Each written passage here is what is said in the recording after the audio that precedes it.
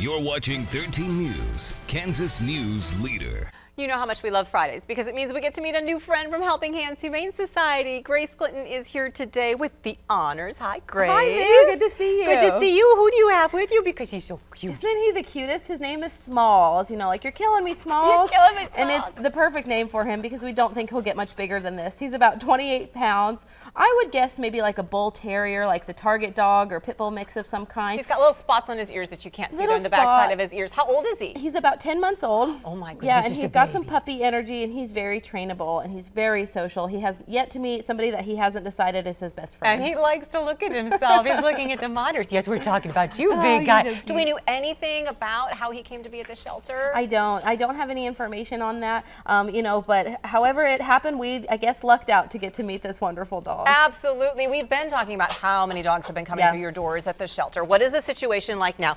Hi. Oh, you just want to sit there? Okay. As of this morning, we had 400 animals that are being housed inside the shelter right now. Honestly, what we're seeing is a lot of kittens and puppies coming in. It is that time of year, finally here, where it's kitten puppy season, so we're seeing a lot of litters. Really important to spay neuter to kind of help curb some of those numbers. And with the numbers elevated, how much is it to adopt Smalls and the other dogs that you have there, dogs and cats? Yeah, right now we don't have an adoption special going at this time. We've kind of taken a break on some of our adoption specials to regain some of the funds. We are definitely accepting donations at this time, but definitely keep an eye because we will have adoption specials throughout the summer. Well, and what I was going to say is like it's kind of good news because you have the specials when you really need to desperately clear space, and people do. It's a good investment when you are paying the adoption fee. Tell us what that covers so people understand why there's a fee to adopt. Absolutely. So every animal that is housed in our shelter costs, it's about $15 per day per pet. So with 400, you know, 400 animals every day, multiply that by 15 is how much we're spending to invest in them. Plus the cost of spay neuter. We spay neuter all of our animals before they leave the shelter. We microchip all dogs, and they get multiple rounds of vaccines as well. So you've got lots of things. If you can't adopt, there are other ways to help the shelter as well. Any special events that you have in the next few weeks? Yes, we're really excited because tomorrow we're doing a book fair at Barnes & Noble where we'll have adoptable kittens and cats out there. You can come on by from 1 to 4, buy some books, support the shelter, and meet some cats. Awesome. Food truck nights are also been happening regularly because even when you don't have the food truck nights, they're kind of like, we're going to come here and we're going to help you out anyway. Yep, we had one out there today. Yep.